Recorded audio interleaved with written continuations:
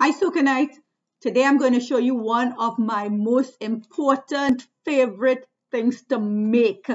It is rosehip oil. So I gathered these around October, November. Try from October, November.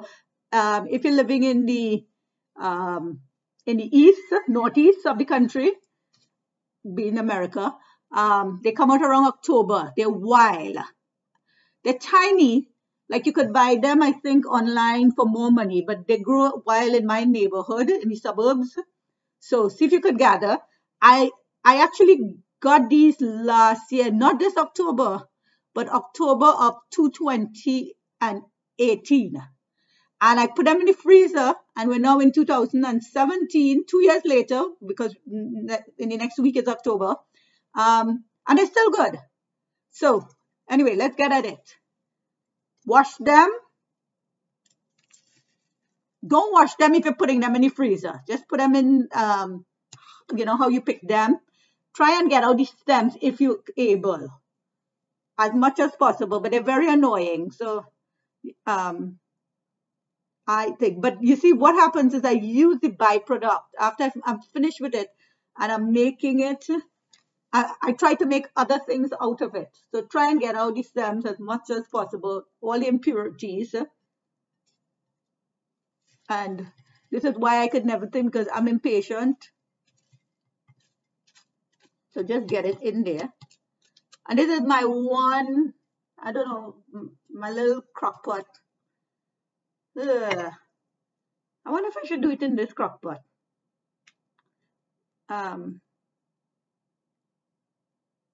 You know, man, kind of worried now because I've never used this crock pot. But anyway, let's try, because it's so nice and handy and it's able to travel with me, you know, when I travel a lot. So, okay. So to this, I'm going to add, you have to find oils that are what they call small molecules.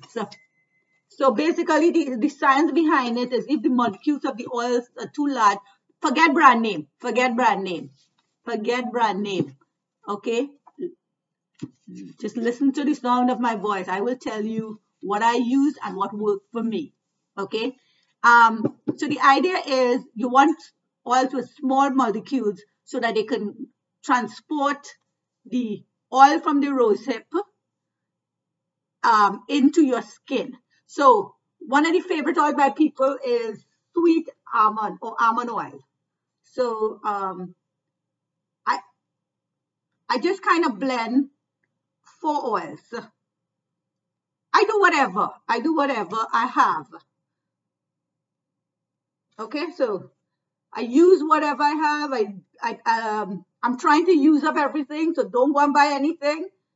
I know coconut oil is a little, you can research it. You can research it. I don't like coconut oil for my skin particularly. But this is jojoba because they say, you know, it's supposed to be good. So basically, I'm just putting in the oils that are going to pull out the oil within the rosehip. No science test for me. This one is black Jamaican castor oil or castor oil. I don't know how big or the molecule is or how small, but I have it. No, what is this? Oh no, that is cider. It can't hurt. Apple cider. It can't hurt. It can't hurt. But this one I've used before. This is grapeseed oil. Okay. In fact, grapeseed oil is what I used the last time, and it worked really fine, really good. So you want to kind of get it, you see it coming up to the top. Now it's going to boil. So you don't want to be too to the top. Did I say enough twos there? 2. Okay. Do you see what I'm doing? Just, you need some space for your, you want all your little seeds in your oil. to push them down, play with them, talk to them. All right.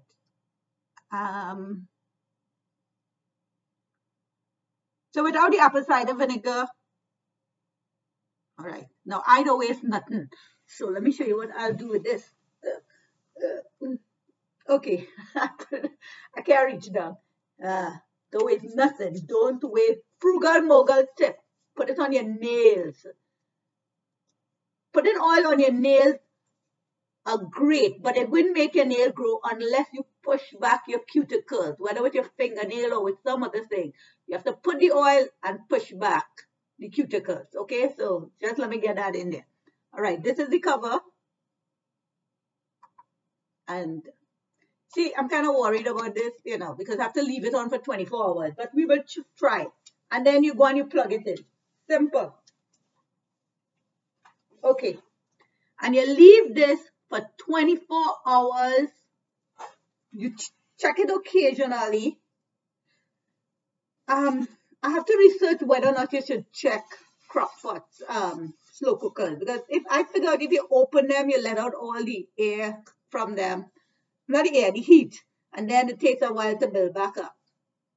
Okay, with this. These are all. Okay, so that's it ready. I done. All right, so check in on me on a later video and I'll show you what I do, you know, once it's finished.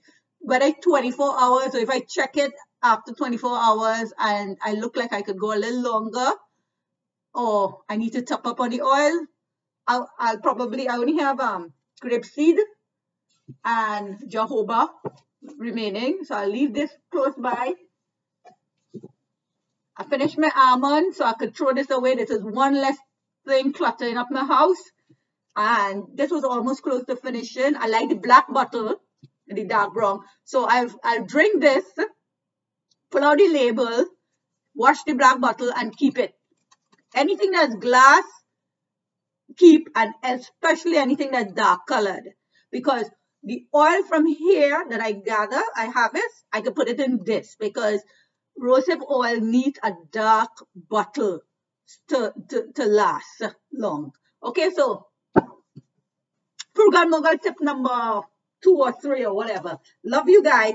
This is one of my favorite things to make, to use on my face. It has vitamin A and it has really, really helped my face. Check out my other videos and you'll see. You'll see where I'm telling you I'm using my own homemade vitamin A rosehip oil in my face treatments.